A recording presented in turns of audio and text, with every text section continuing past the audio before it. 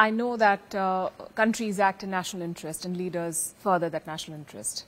But when we cover leaders, when we cover events, there's always this talk of personal chemistry. As someone who's been a diplomat, who's seen leaders up close and seen how they interact, what sort of an equation do President Biden and Prime Minister Modi share? And how much of this convergence and this coming together would you attribute to their personal equation?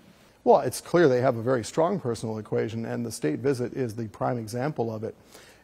The state visit was a decision by the two leaders, and it reflects, I think, the importance each leader and each government and each society places in the other, right? It is a massive diplomatic gesture by the United States because a state visit is a rare thing in our system, and it is the very highest level of protocol and respect that can be offered.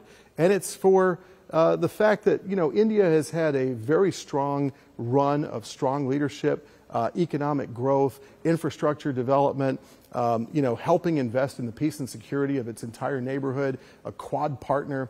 And so that personal equation is really important, and I hope that it continues, and it helps build out our relationship in even more important and consequential ways. And you'll see it on stage at the state dinner and at the arrival ceremony, and of course in the joint address to the U.S. Congress, which is a gesture not just by President Biden and the American people, but really specifically by the elected representatives of the American people. So this is America welcoming India, and I think it's going to be a landmark moment in our relations.